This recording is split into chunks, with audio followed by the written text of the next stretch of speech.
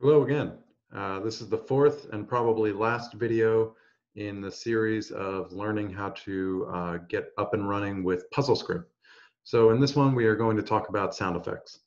Sound effects are in most video games, so they really make them come alive. So let me share my screen. And what we have here is, the basic starting level. Again, we're just starting from scratch. And so important things to know are this area here is where you declare all of your sounds, just like we did stuff in the objects section and the rules section. This is the sound section. And these are going to be your sound generators right here. Okay, and they have a handful of different types. So collect item, push, explosion, hurt, and it's all these. Basically, if I do the push one, it generates a sound effect, and then we can take that sound effect and copy it from here, go over to our sounds, and let's say we want that to play every time the player moves. For that, we would type player move, and then type in the sound effect. And now if we rebuild and run, we start the game. Every time we move, it makes that noise. Okay, and you could do this. The other way you're going to use sounds is you're going to slot them into sound effects numbers, 0 through 10. Okay, and so let's say for, let's make this hurt noise, sound effect 0. So you say SFX 0, and then you type in this code, or you copy paste it. Okay, and then I'm going to clear my annotations. I'm going to quickly add a spike that the player dies on when they fall on. So I'll say spike, white, S equals spike, and we'll put spike on the background. And we'll say if the player is on the same square as the spike, then the spike is there alone, so the player dies. So we will rebuild this and we'll run it. Actually, we need to go to the level editor real quick so we can add a spike. And so if we test it,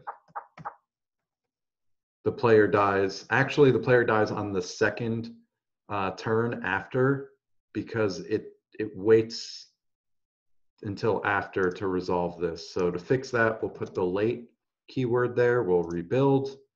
We'll put the player here.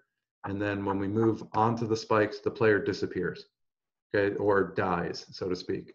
And when the player disappears, we don't know that it dies, so it's a little confusing.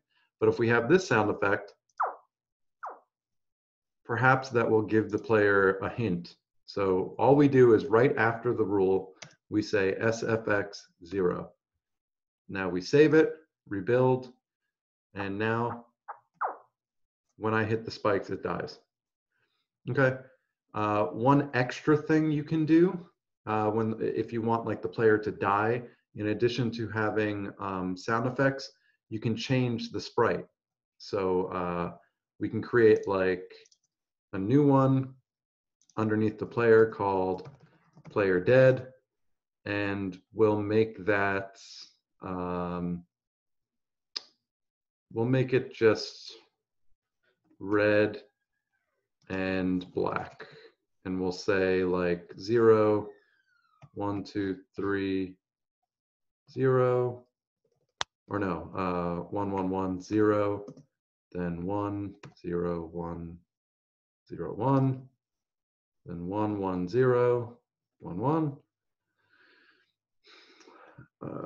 1, 0, 1, 0, 1. Basically, I'm making an X.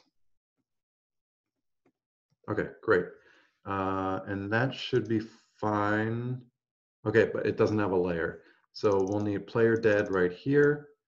We'll copy it down to here and make it D for player dead. And then down in layers, it's just going to be the same layer. It doesn't really matter.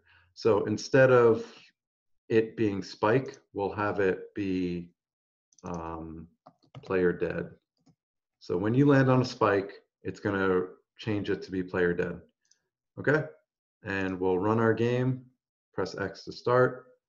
We'll drop some spikes over here. And now when my player moves onto the spikes, it turns into the player dead. Okay? There you go. There's a whole bunch of different sound effects you can make. You can even make random sound effects. And it's, you know, it really makes your game come to life. So that's about that for this series of beginner tutorial on getting started with PuzzleScript. I made these for my students, but hopefully you all can have some, you know, hopefully it helps more people. So thanks for stopping by. And if you want to do anything extra, maybe I can make a video describing how to do some other stuff. All right, thanks. Bye.